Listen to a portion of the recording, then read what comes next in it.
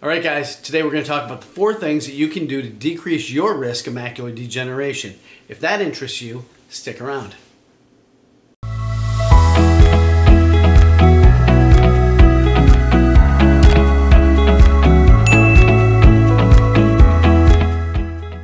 All right, guys, so we're going to talk today about the 4 things that you can do to decrease your risk of macular degeneration. Before we get started, if you like what you see, please hit that thumbs up, that like button, and that will let me know that you liked what you saw.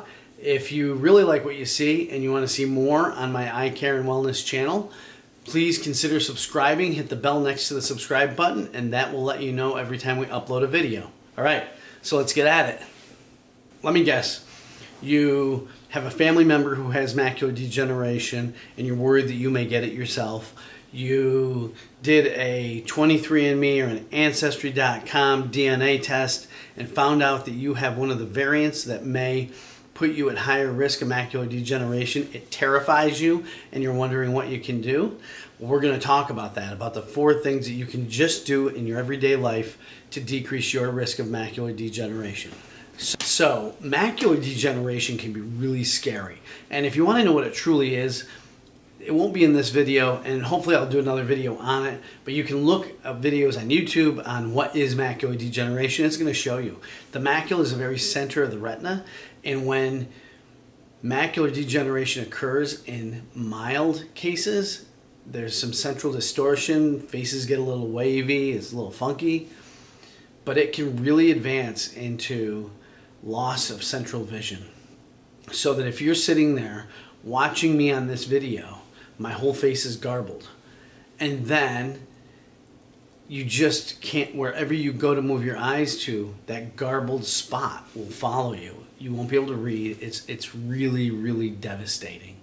So if you have macular degeneration in your family, if you are concerned that you may get it, if you find out on 23andMe or on Ancestry that you have the genes for it and you want to know what you can do, that's what we're going to talk about today. So guys, the 4 things that you can do to decrease your risk of macular degeneration. The first one's a freebie. Didn't even include it in the first 4, but it's probably the most important. Please don't smoke. And please, if you do smoke, consider stopping. The worst cases of macular degeneration I have seen in my practice in 27 years are smokers. And I don't know what it is, but I believe that when you smoke, you are literally turning that gene on for macular degeneration. And I have seen some awful, awful cases of macular degeneration in smokers. So that's the first one. That's the first free one. The first one is make sure that when you're outside, you have on a good pair of sunglasses. And I would prefer them to be like a Maui Jim and Oakley, a Ray-Ban, something that is a known name. You can always bring them into my practice, and you can always bring them into your optometrist practice and have them tested, and they will tell you how much UV light is getting through them. But it's the harmful UVA, UVB, UVC that does all the damage in the retina, as well as some of the higher frequency B, not the higher frequency B, the higher frequency blue light that can do some damage to the retina as well. So make sure you have a good pair of sunglasses. Imagine, I don't know how much this happens now, but it used to happen a lot. Maybe it happens on sites like Amazon where things are brought in from China a lot. But imagine getting a pair of sunglasses that are really dark, and you put them on and you're like, wow, these are really working well in the sun.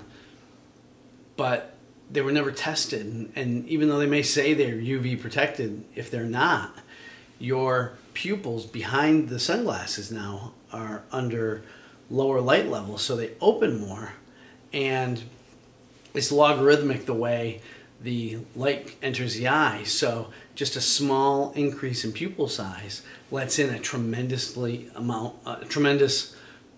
light into the eye, and that can do a lot of damage if they have no UV protection. It could be worse wearing the sunglasses than not wearing them. So that's why I say make sure you have a good brand. Most of the good brand names, you have nothing to worry about. So But that's why I think it's really important that you know that there are some out there that could do harm, more harm than not wearing them at all. I also don't want to forget, as I'm talking about sunglasses, how important it can be just to wear a good brimmed hat out in direct sunlight.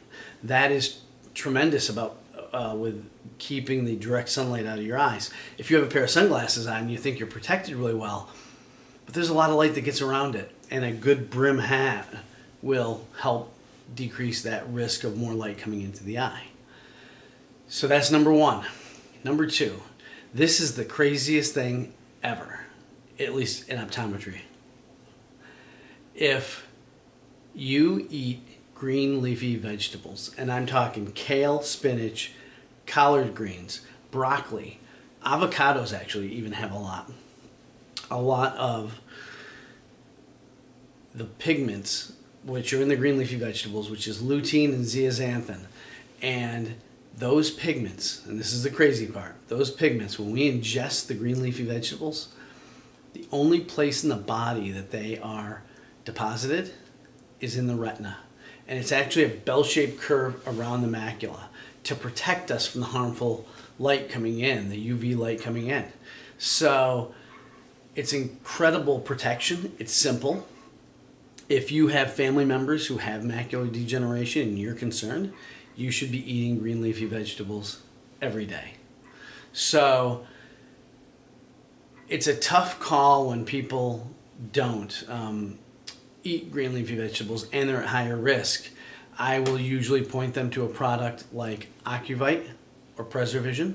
Life Extension has a really good MacuGuard. And I'm going to put all those in the links in the description down below. But that would help immensely. I do believe that as a nutritionist, the benefits to eating the actual green leafy vegetables far outweighs taking it from a pill. But if you don't want to eat any green leafy vegetables, I would way more rather have you take the supplement than to take nothing. So there's that. So that's number two. The sunglasses are number one. Number two is eating as many green leafy vegetables. So number three is omega-3 fatty acids. And you can either get them naturally by eating fish, which is really tough to get enough. I like to see people take 2,000 milligrams a day, of which 50% is EPA and DHA. You can find that on the label. But the omega-3 is an amazing neuroprotectant. And there have been studies that show, there have been many studies that show that the omega-3s will help protect you against macular degeneration. So that's number three. The fourth is actually something that is derived from red wine. And no, I'm not going to tell you to go drink a bunch of red wine to protect your retina. We'll be causing all other problems. But there's something in the red wine called resveratrol. And resveratrol is a very potent antioxidant. And when you ingest it, the studies are showing that it does a lot to protect the macula from the harmful light coming in as an antioxidant. So, all right guys, so thanks for watching this. I hope it was helpful. If you have any questions, please put them in the comments below. Again, if you liked what I had to say, please hit the like button, consider subscribing. Until I see you again, be safe and take care.